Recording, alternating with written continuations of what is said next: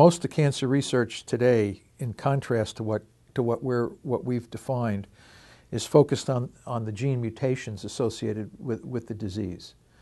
So the concept of personalized medicine in cancer involves the development of drugs that will target specific mutations that are found in various tumors with the hope of correcting the disease. The problem with that strategy is that there are literally thousands, and some people have even estimated millions of mutations in tumor cells, which makes the targeting of any one or a group of mutations a pretty daunting task.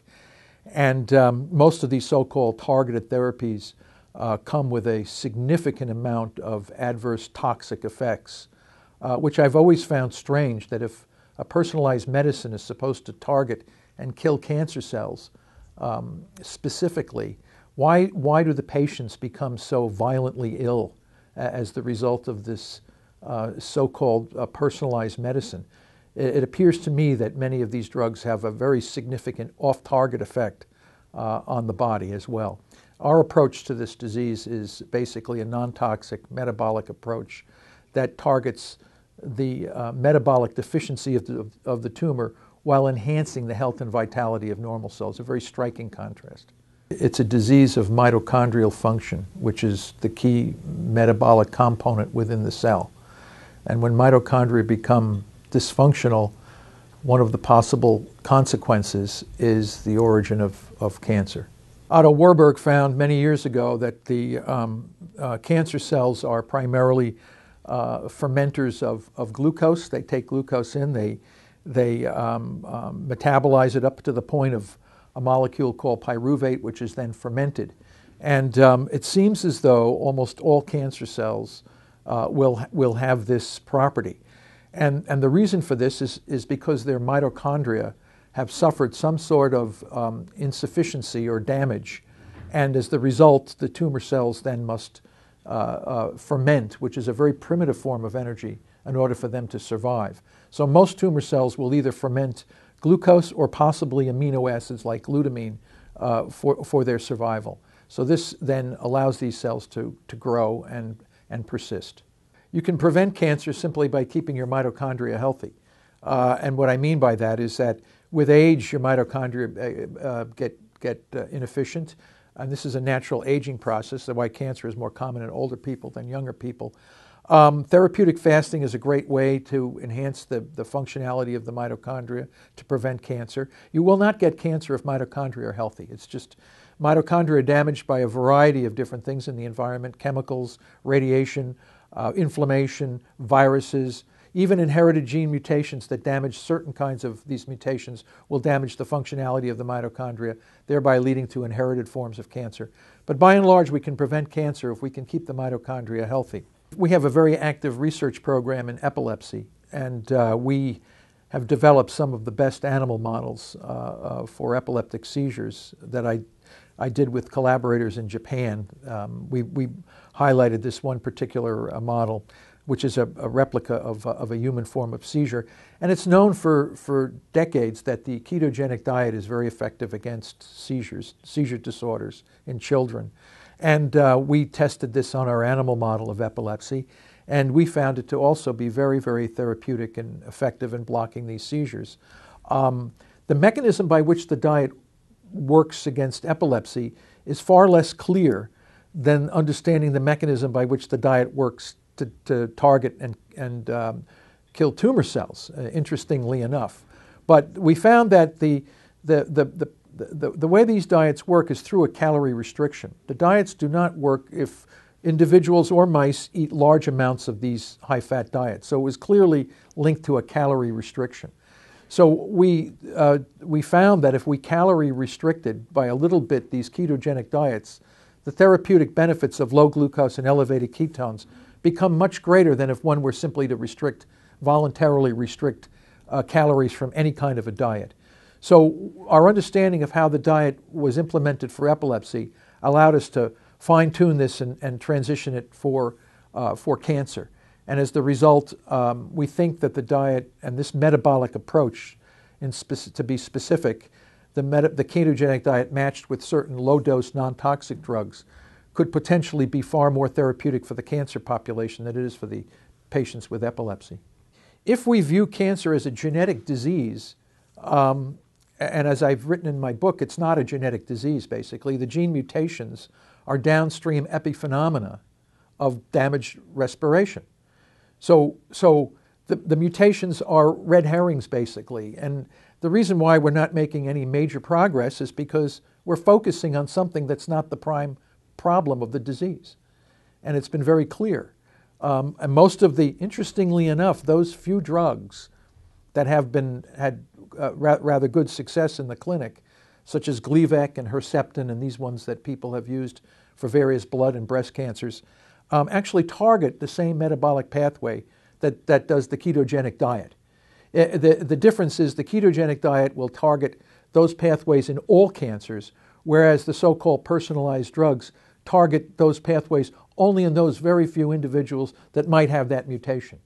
So why anyone would want to use those toxic drugs when there's another alternative to do the same thing without toxic problems is a very difficult thing to comprehend. The ketogenic diet, which was originally developed for treatment of epilepsy in children, is a zero carbohydrate or very, very low carbohydrate, high-fat diet. And what happens when people eat the ketogenic diet in relatively restricted amounts, blood glucose levels go down and ketones go up. And ketones are breakdown products of fats, and they've evolved to provide our brain with energy when glucose is no longer available or when people don't have ready access to food. Our bodies can make energy from within. We mobilize fats. The fats are then metabolized to these ketones, which then the brain can use as an alternative to glucose. So for the tumors now, the tumors which are dependent on glucose also, primarily for their growth, will have difficulty in now trying to compete with normal cells for the availability of a restricted food source, which is glucose. On the other hand, the tumor cells can't utilize the ketones for energy as can the normal cells. So this diet, this metabolic therapy, pretty much restricts the primary fuels for the tumor while the body can transition to the ketones and can actually get healthier with this. A very nice way to marginalize the tumor growth. The ketogenic diet is it's mostly certain parts. The way we define them is a 1-to-1, 2-to-1, or 3-to-1. This means 2 parts fat to 1 part protein plus carbohydrate. And the more ketogenic the diet is, the greater the amount of fat. So the most fat-laden diets would be a 4-to-1, 4 parts fat to 1 part protein plus carb. Now, what these diets will consist of is a variety of butters and creams and coconut oils and these kinds of things, which are metabolized to ketone bodies, while keeping the carbohydrate content of the diet very low. The proteins are a little bit less than normal, but they're not terribly restricted. It's the carbohydrates that are primarily restricted. So the content, the amount that people eat, is very important because if you eat a lot of this diet, it's not healthy because of all the fat. But if you eat a restricted amount of the diet, it can be very, very healthy as the body begins to transition off. And what we do with various individuals who try it, we move them from a 1-to-1 type of diet all the way up to a 3-to-1 or possibly a 4-to-1, and that makes the transition much easier for the individual that would like to battle their cancer using this metabolic approach. But the key is a high-fat diet with low carbohydrates and a transition or fine-tuning of the diet to match every individual's type of metabolism, so it can be accommodated a little bit easier in their life. The diet is very well accepted for children. There's a group at Johns Hopkins would like to see it as the first line rather than a second line of approach for cancer management. In other words, if the child doesn't respond to the ketogenic diet, then you would consider a pharmaceutical approach. The situation today is that when a child doesn't respond to pharmacy after a number of attempts at cocktails and this sort, then they'll be recommended the ketogenic diet, which in many cases is very therapeutic. and you don't have the toxic effects of the drugs associated with that. So we think this could also be easily adapted to cancer management, again, with the same high therapeutic benefits with minimal, if any, toxicity. So it's a very good fit. This is not a money-generating kind of an approach. So clinical trials, who will step forward to conduct the type of clinical trial that will provide evidence for the use of this approach. So it's not gaining as widespread use, mainly because many of the physicians or oncologists never heard of it. They're unfamiliar with the basic concepts of this. They're not trained to use this. There's little money to be made in this approach. So you put all these together, and it's clear why this approach has not been recognized as a very effective alternative to the current radiation and toxic chemotherapies that are presently being used. I mean, right now there's a trial initiating at the University of Iowa for lung cancer. There's a trial that just completed in Germany looking at tolerability of the diet, and they found it to be mostly tolerable. It had no toxic effects on the patients. This is the European trial. There's a new trial that's starting at the VA at Pittsburgh VA, which is just getting underway. There's another trial from a private practice group out of Bethesda, Maryland, which just recently has approval, and they're recruiting patients at this time. The two studies that have been published in humans, one by Linda Nebling in 1995 and the other one by us in collaboration with a group of Italian physicians, both clearly show efficacy in children and adults. So there's a great need for more of these kinds of trials and analyses in the human population. And there's a real possibility that the humans will respond much better to this therapy than do the animal models. The art that we used in that book came primarily from the work of Robert Pope, who battled Hodgkin's disease back in the 1990s and subsequently passed away from that disease. But during his experience in battling the disease, he was able to incorporate in his artwork the various personal aspects of his experience and that of others who he shared experiences with in the cancer clinic. I've used a number of his artwork. I was given permission by the Robert Pope Foundation to do this, and they were quite happy that I did this. I also used other images from other individuals who have had family members die from cancer, and how this disease impacts the personal experience. So I think when you consider the images of cancer, you have to look at it from all perspectives, not only from a metabolic disease or a genetic disease or a purely abstract series of genetic mutations, but actually what the disease represents as a human suffering. Possible plans for a follow-up layman's version is certainly on the table, and I may need to do this at some point.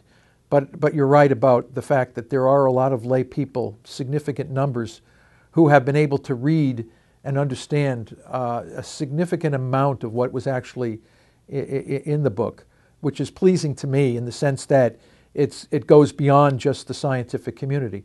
But you're right, you're not going to move the field forward unless those in the trenches that are actually doing the work are convinced that this is the right way to go. Those in the pharmaceutical industry, those in the academic community. You can have a groundswell of interest on the part of the lay public, but without having the scientific evidence to support what the main thrust is, it's going to be hard to change the field. So the most important aspect of this book is to target those key aspects that people are currently investigating with respect to the underlying mechanisms of cancer. And once that can be shifted, then another book which will actually be focused more on the lay public would certainly be in the works. I'd just like to mention that the book was dedicated to the millions of people who have suffered and died from the toxic effects of chemotherapies and continue to do so. And I think our approach is one solution to this problem. Once the underlying mechanisms are recognized and exploited, I think there's a real chance that we can make cancer a very manageable disease with minimal adverse effects to the individuals that have this disease. The Boston College Library was very helpful in providing access of this book to a number of students, both in form of the hardcover as well as the ebook. And the library has done a very excellent job in making this book available to Boston College community and outside the community as well.